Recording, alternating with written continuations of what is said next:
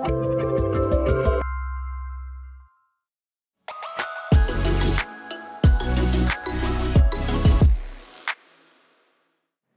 to what's new and what's coming for SharePoint team sites.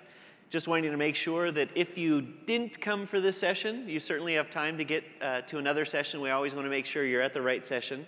There's a lot of great sessions, and the nice thing about MGM Grand is you can go up and down pretty easily. But we're going to be talking all about what's current for SharePoint team sites, and then the more interesting stuff, what's coming for the SharePoint team sites. But hopefully you're enjoying the show so far. I know that there was a great keynote from Jeff Teeper. You're going to see us show maybe one or two of the same things, but in much more depth, but also to make sure that you're very current on what is a SharePoint team site, and especially what does it mean when it's group connected or shows up in other places like Microsoft Teams. But to ground us a little bit, just to start off, if you think about where does SharePoint and how does it contribute into this broader scope of Microsoft 365, there's a lot that you can think in terms of SharePoint as a content service. And it's a content service for everybody at whatever stage you are in the life cycle of planning, in launching a new product, or just managing your day-to-day business. On that far left side is where you might just be working with one to a few individuals, and all the way up leading to how am I going to work with a team where you collaborate, which we think is where a lot of people spend a lot of time. And then moving that up all the way to then I'm ready to communicate out to the whole entire organization with a firm and crisp type message, final materials, and a plan. So if you think about that, managing that through the life cycle with a consistent experience of how you work with your files, how you share your files, the same permissions management applies, and of course the underpinning is you of course have that same level of security and compliance with the ability to apply your own governance, and you have the ability to extend. And if anybody stayed for the second half of the keynote, which is really the keynote part 2, which is Vesa and team, talking all about how you can extend, that doesn't mean you can't extend a team site. Working with lists, working with Power Apps and Flow, but then really getting into coding your own solutions. You can do that as well, and we certainly encourage it as a platform. So if we dive in just a little bit to ground where the role of SharePoint is, SharePoint provides pages, lists, libraries, the sites themselves, and certainly as a place to build out your own custom applications or out-of-box applications. And if you're fortunate enough or have been bold enough, I should say, to already try out SharePoint Spaces, that's powered by SharePoint, giving you nice, rich 2D and now 3D experiences with and without a headset. So there's a lot of things that SharePoint powers and how it plays into a pivotal role on top of AI-driven experiences, giving you the ability to do search today, and like Naomi showed, which is the stuff we're working on for Microsoft Search in the future, it all plays into how you can get your work done as an individual, get your work done when you collaborate, and when you get time to share it across the organization, that it's very easy to access, easy to consume, and certainly easy to change things that you need to all along the way. So if you look at the role of the SharePoint team site, and these have been around for quite some time, we still in the service support the ability to create a classic site. If you have a classic site, certainly you can modernize it. We call that groupify, which means you add a new modern Office 365 group to it. That's a lot of what we're going to be showing you today. And then when you want to be able to then collect all those sites together, you can make them a collection of sites as a part of a hub site. And we would call that Hubify. So Groupify, Hubify, and one of the things that I'll show you and spend a little bit more time on is what happens when you bring a SharePoint team site together with Microsoft Teams. It's not an or, it's an and. But we want these to be able to create in seconds, so these shouldn't be anything that you wait for. If you have Create Site turned on, you shouldn't have to wait for it. Create them in seconds.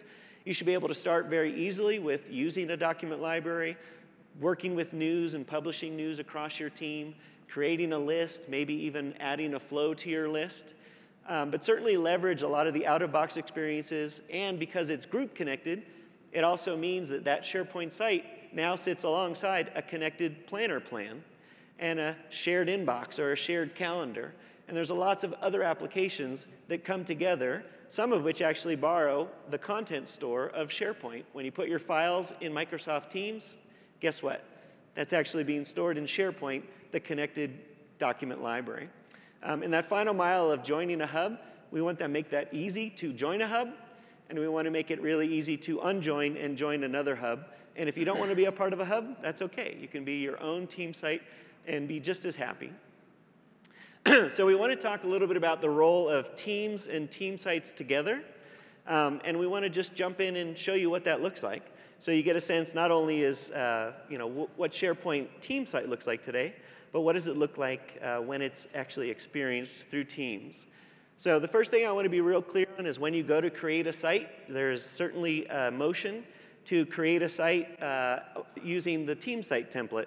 And obviously there's another choice. You saw us talk about the SharePoint home site or things like that using communication sites. That's the other site type that we often talk about. But for this talk, we're always talking about team sites. So if we wanted to go in here and start to give it a name, you'll see that we've actually simplified a little bit of the experience. So I'm just going to start to give it a simple name. SPC19 is go. And we'll see if that address is available to me. It is, which is now starting to indicate I'm not just creating a site, I'm creating an Office 365 group. And I'm going to get this alias, SPC is a go. That's my site name, and true or false, you can just yell it out. If I don't like this name, can I rename it in the future very easily? Yes! Site rename. OK. So I can set whether it's private or public, and you get the sense of I'm creating a group. When I click Next and add the members that I want, I'm going to add Diego, and I'm going to add Patty. And when we say we want you to be able to create these fast, and even when we're timing out how long our demos take, when I click Finish, what's getting created right now is that object in Azure AD, the team site's already created, and all of the connected applications are also getting provisioned. So we're getting an instance of Planner, Plan and Planner, an instance of a calendar and an inbox in Exchange, and on down the line. So now that's all available to me. This is a net new, very new site, and I can even see that the group card starts to gather information about who's part of this site, what applications are connected to it, and I get a lot of that rich information. If I switch over to a site that's already in existence, and it's got a couple of pieces of news and a couple of the different assets that we've been using, we're on a modern page here. The technology that's made, that's running this page, is the same across team sites and communication sites. So I can add whatever web parts I want. I can arrange them on the page however I want. And you get a sense that as you start to add things like news, add quick links in the upper right, and of course starting to have activity and adding documents, those are some of the default experiences on the page. As I start to go into the document library, you'll see, similar to how you saw in the keynote when you start to work with document libraries, these are new modern document libraries, in addition to supporting modern document sets. And we have the rich formatting that comes through. Of course, you have the ability to create new content, go into quick edit, even on a document library, and start a flow, and even if you wanted to create a Power App. Last thing I want to show you here, and I'm sorry about my voice today, is lists. Obviously, lists have been modernized so that if you want to build out a lot of customization in how it looks, the different views, Niket is going to share a lot of new information around what we're doing with lists. But certainly a list is, as you would expect, a very key element of SharePoint, and we've done a lot of work to bring that forward. But I'm only touching on what they look like here in SharePoint because I really want to transfer over to show you what it looks like in Teams. So this is Microsoft Teams that's connected to that same team site. So this is Sales and Marketing team site, and now we're in the Sales and Marketing team, and we're on the General channel. And as you can see in the General channel, there's been a number of conversations, people sharing documents, people publishing news, and even a news article that was published externally has automatically started a conversation here in Teams because we're using the SharePoint News Connector. But one of the things, and I'm going to take a quick sip, I apologize.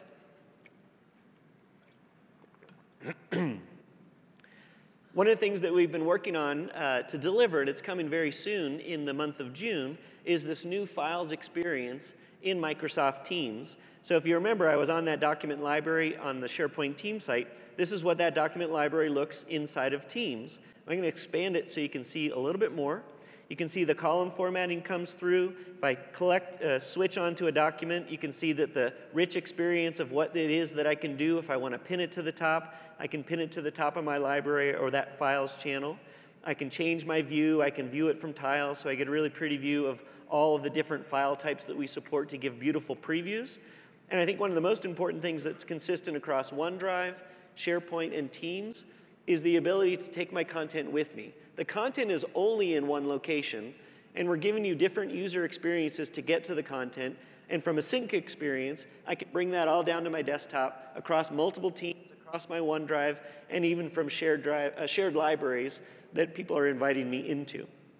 So if I move back and show you a couple more things that are SharePoint oriented, I want to take a moment to show you how you can bring in content from SharePoint. So if we wanted to bring in a page or a list, we just use the SharePoint tile. And I'll pause here for a second. The new SharePoint logo is showing up even in the Teams backend, which is really exciting. Congratulations to the team for the next milestone of the icons. But when it goes in here, you'll see, and I'll scroll down a little bit, it's querying out to that SharePoint team site what pages and lists are available to this group of people, these members of this team.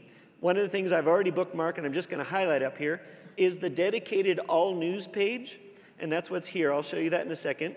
This is the home page, sales and marketing, but I'm just going to come through and I'm going to pull through on the marketing launch page and add that as a page, as a tab in Microsoft Teams.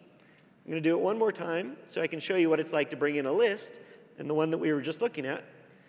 If I click over to the pivot on lists, you should see product list, and I'll bring that in, clicking save, and you'll see that it brought in that list in its full fidelity.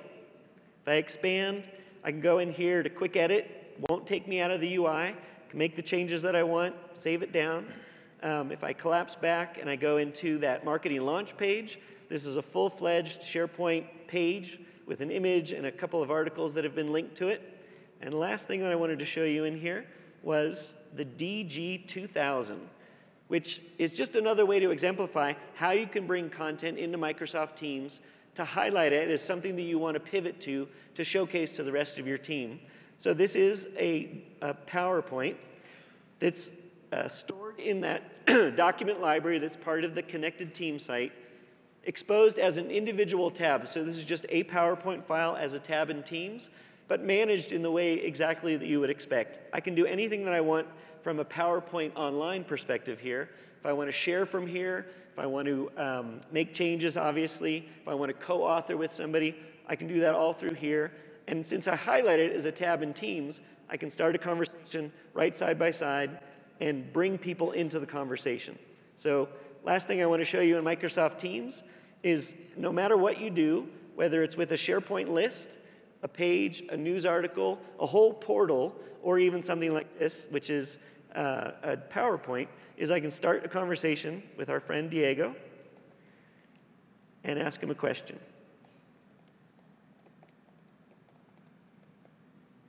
How do you like slide number 3 with very poor typing? So hopefully that's really quick. We didn't want to spend a lot of time on the now because we're going to switch over to the next, but wanted to give you a quick summary, getting back into the PowerPoint presentation, that if you've not used Teams before, we highly encourage you. And don't be confused. Microsoft Teams with a capital T absolutely loves team sites with a lowercase t. They do work better together, and they provide a wonderful experience. SharePoint doesn't offer conversations. Microsoft Teams doesn't offer content services. So better together when you're working and collaborating together. So to the future. Oh, sorry. My fault. Yep. My fault. So to ground that experience, we want to be real crisp on how both SharePoint and Microsoft Teams comes together. But on top of that, we also get some questions around what's the role of OneDrive. So we tried to put together a set of slides that would be helpful, and I'll tell you at the end, it kind of culminates all together. So if you see the role of SharePoint, SharePoint is that content service that's servicing both OneDrive and Teams. You saw what I did in Teams, but just to reemphasize, if you don't know, OneDrive is built on top of SharePoint. But it really is that content service that's given you all the abilities for search and discovery, a lot of that AI-powered experience of how you find content, or better yet, how content finds you. And of course, all the access controls, all the security elements that you want to add to that. And the story goes on. Certainly, SharePoint has played in that space for a very long time. And there's no difference when you do something in OneDrive or Teams because effectively all that content is stored in SharePoint. If you flip the coin and just try to understand, well then, what is the role of OneDrive?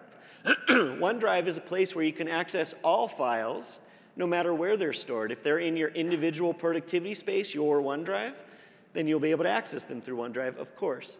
But when we start working with shared libraries across different teams, different groups, different working environments, you'll be able to collectively see all of that in the same user interface. That's OneDrive.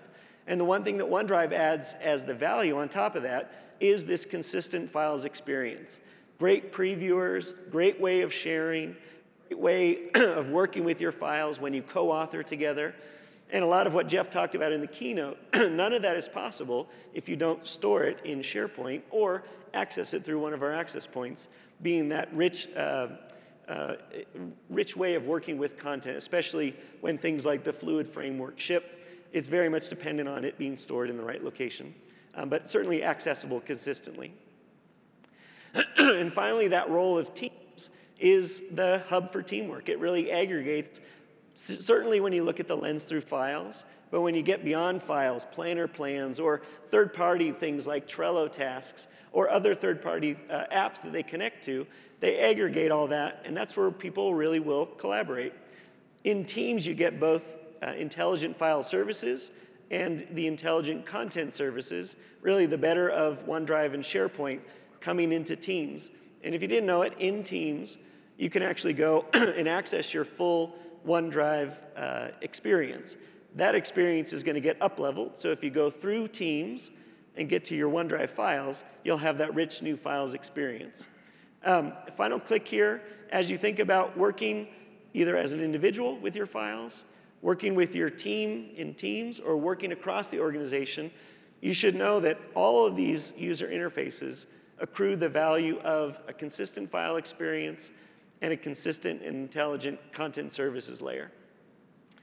So with that, we transfer to the future, and we'll leave you this with just the last thought as we get Niket ready here. That's good. Yeah. So we go to 1 for Niket.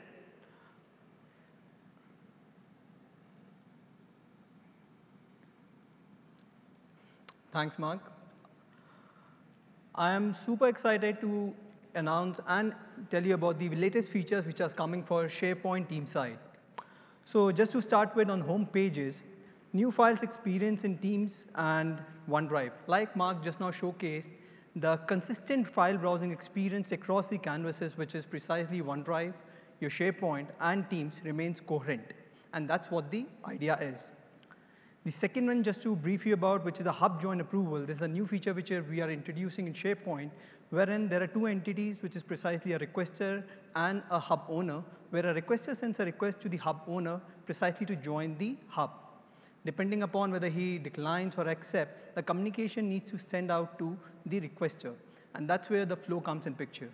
This out-of-the-box flow exactly does the same, wherein it makes sure that it connects both the requester as well as the observer consistently.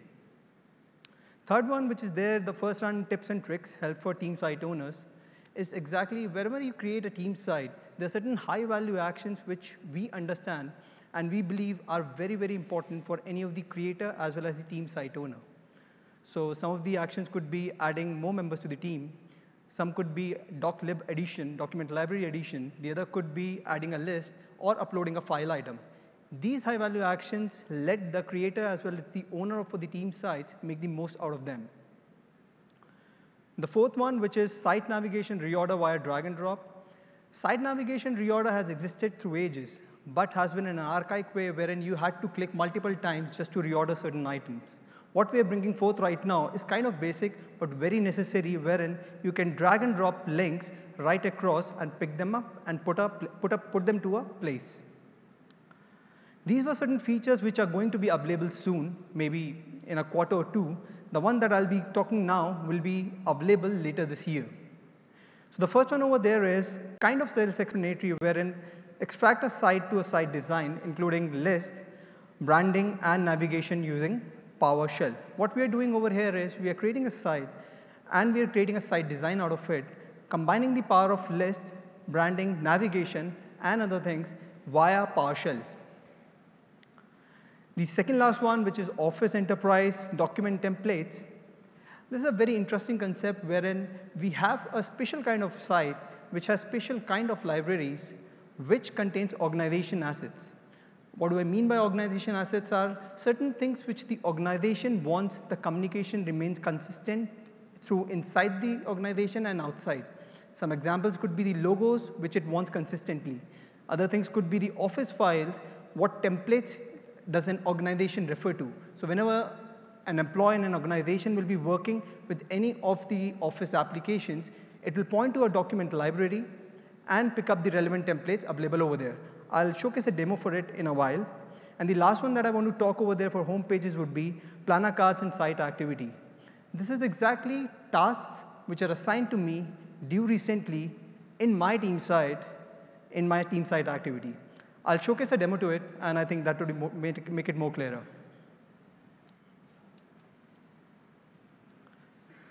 So I've logged into Patty right now, and what I'm doing is I've created a website which is under Contoso Electronics and with the name of Contoso Product 2.0. Let me do one thing. I've got a colleague with the name of Alex, and I'm assigning a task to Alex. What I'll do over there is I'll click on New, add a plan over there. What it asks me is either I can create a new plan or I can use an existing one. So let me use an existing one since I have one.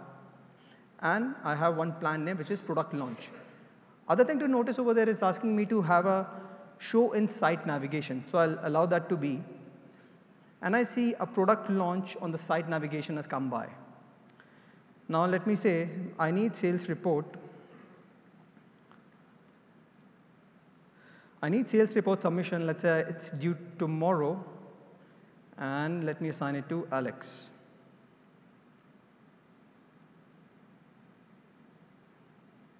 So what's happening in the background is this task is assigned to Alex, which is due tomorrow, and the task says that a sales report submission is due to him.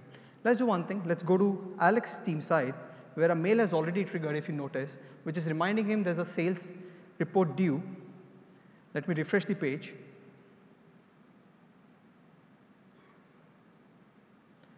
And you notice on my team side, under my activity, I'm getting a notification there's a task item due in my name, which warrants some action.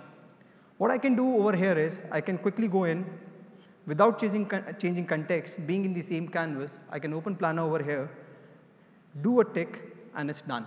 It's as simple as that. So this is one of the features that we are launching right now. To set a little context too, in the site activity feed, we're starting to introduce more than what's happening in the site.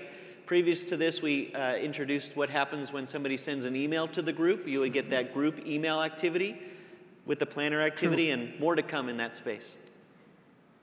Yep. So I also talked about organization templates for documents, right? So what it means is organization assets is a special kind of website wherein I have certain document libraries already attached to it. So if you notice, I've got one for photography. What it contains is certain images which the organization want all the employees to consistently use in various kinds of communication that they will have. Something like logos, anywhere anyone is using any kind of organization logo, it should have consistent behavior, and that's a common library what the organization will have. Something on the enterprise templates. If you notice, I've got certain templates for my office files. The one that I have it over here are PowerPoint and Word. Let me show what it means. So Patty does one thing. She goes and opens PowerPoint. And right away, I've got certain suggestions. And Patty sees that, OK, Contoso branding, product overview, showcase stories, status update, and tutorial. These are certain templates which PowerPoint is pulling from somewhere. And that's where exactly it's pulling from. There's an organization assets site which it's directing to. And it's directing to an enterprise library over there. So let me do one thing. Let me open one of the templates, which is product overview. One thing to notice over here is I don't have any edit permissions in this. So the reason for that is for the consistency of the template. She should not be able to edit the template because it will be used by other people in the organization. What she's supposed to do over here now is she's supposed to save a copy of the template. It will suggest me the places where I can save the file, where in my personal library or in any of the shared libraries. Since I'm working in my website, which is Contoso Product 2.0, let me just save it over there. And I just click Save. Now in the same page, with the name, I get to see the same template that I did not have edit rights previously, but I have it now. For the sake of simplicity, I can just rename it to Product Overview 2.0. So yes, so this is the organization asset template. I think I'll switch to the other one. Yep. And if you saw on there, there were, of course, multiple types of enterprise templates that were loaded. As you go through office.com and click into Word Online or PowerPoint Online, that's where you would see the templates start to appear. And as you click into them, of course, you're accessing the template, but generating by default a net new document. So when you save it or start working with it, you're not overwriting the template, but you certainly are creating the content already in the cloud, already in the right place from where you started that. Right.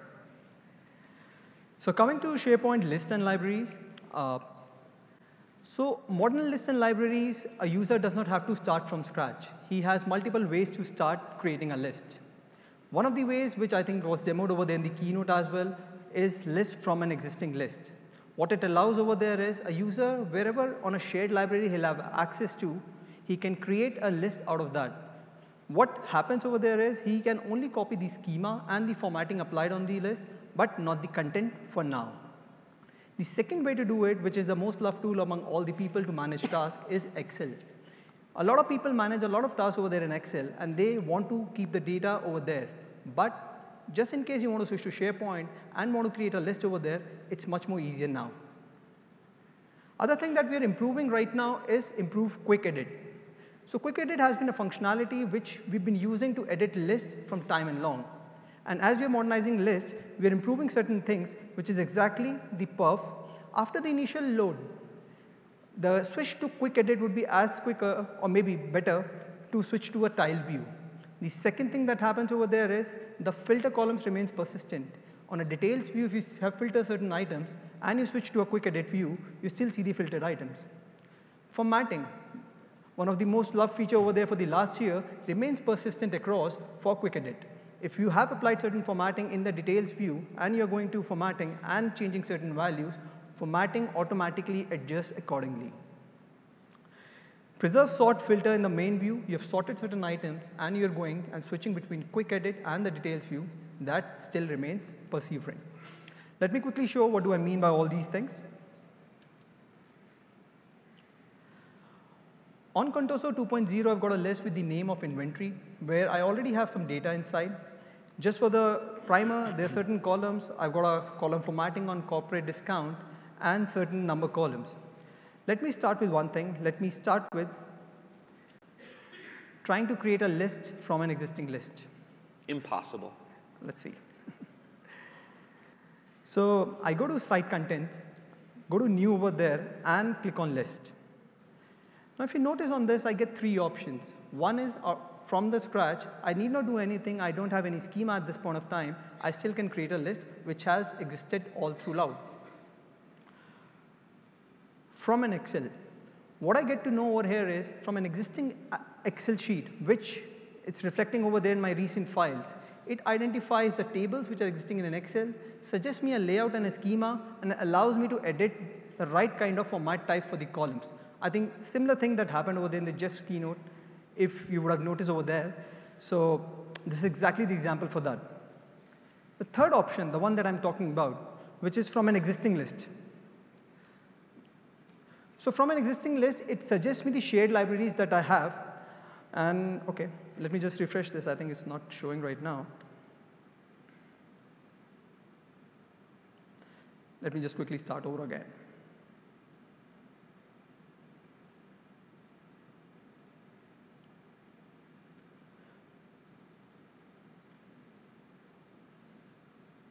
OK. So let me copy one of the lists from global sales. So global sales is one of the shared libraries which has been shared to me, and it allows me and suggests already existing lists where I have access to. Let me do one thing. Let me enter the name, which is, let's say, product list 2.0. And I select this list.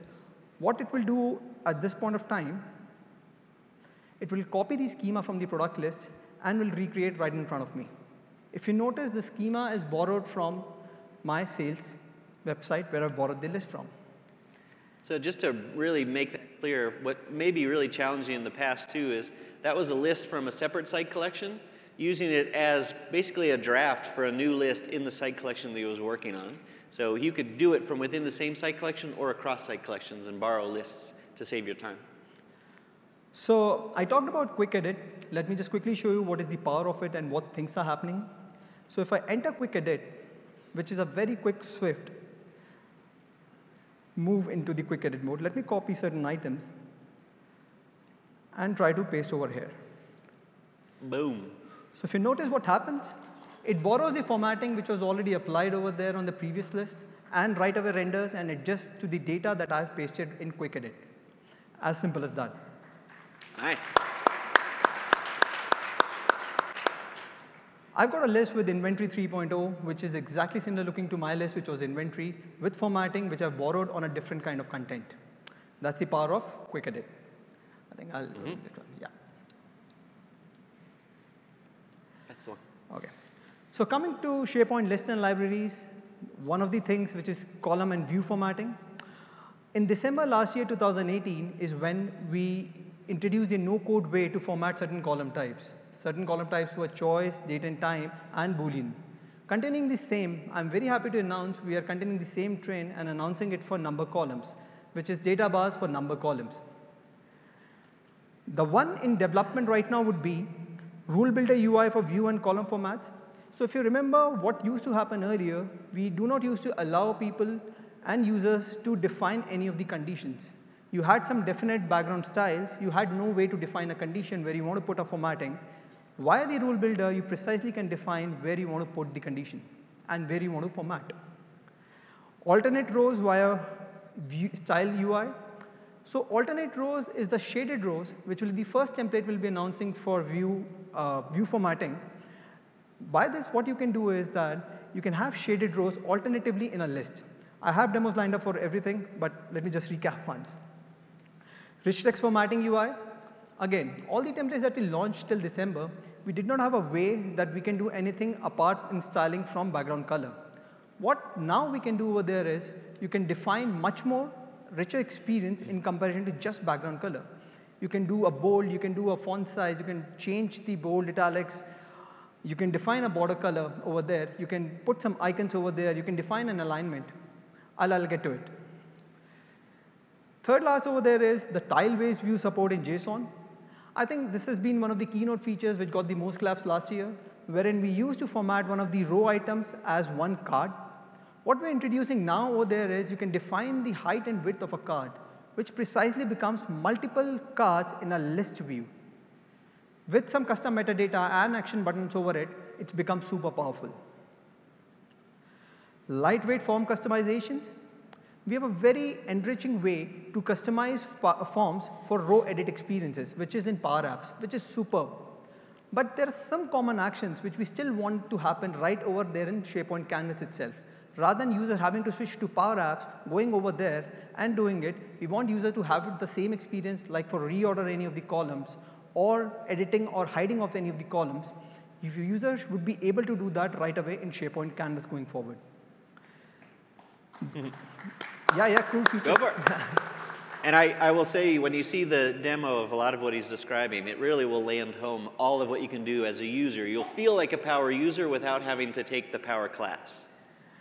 And the last one over there is Power App Forms for document libraries. Power App Forms have existed over there in lists for time and long. What we're introducing now over there is for document libraries. The same customizations, the same edit functionalities, adding metadata that you can do over there in library lists, you would be able to do the similar functionality in libraries as well.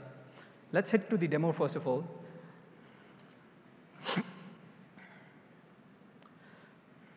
So this is the list that we just created, which was Inventory 3.0. I had some borrowed formatting from the previous list. I've got a column over here, which is in stock column. It's a number type of column, right? Has got some negative values, some positive values. Let me see what I have over here. I go to column settings and do format column.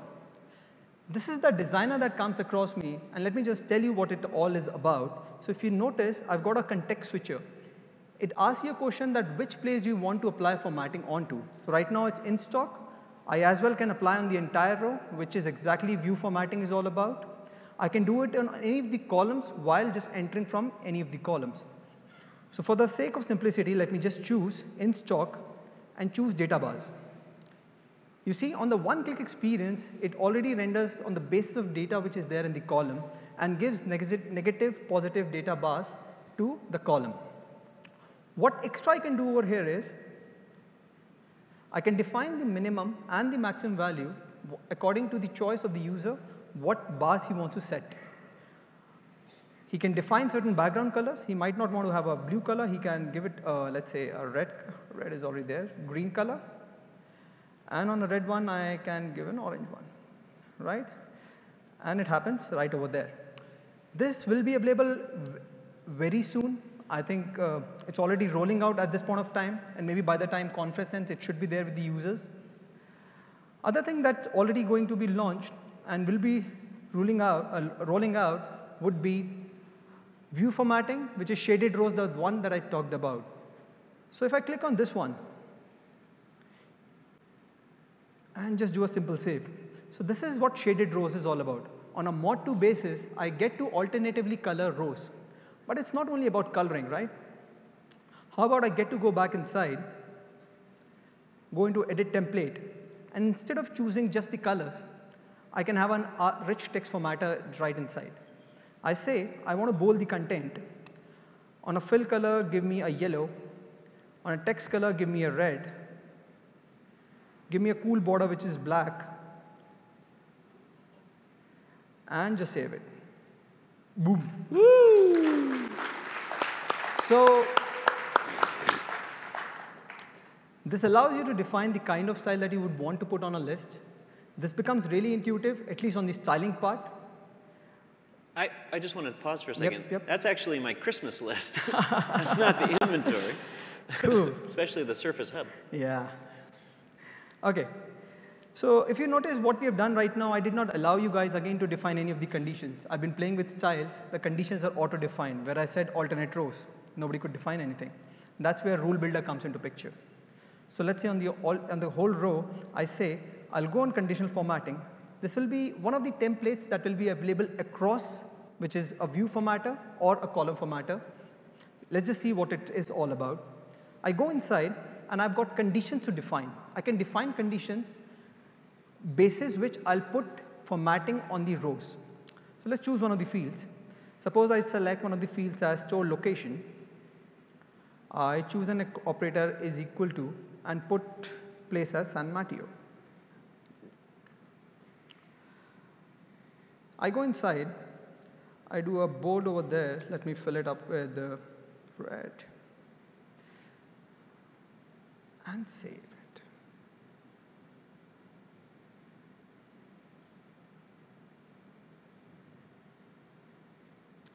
So what happens over there is, it has formatted the rows on the basis of location wherever San Mateo is there.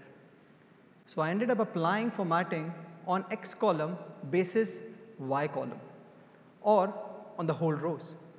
Isn't it super cool?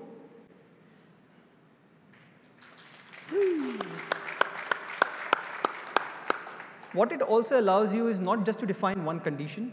We define two things over there. One is a rule, one is a condition. A rule is precisely a combination of style and condition. I can define multiple rules over here. Same way, I can choose certain other fields and define things. So it's an and or operation where I get to define multiple rules basis which it chooses certain things. So let's pick again on a store location. Let's do it.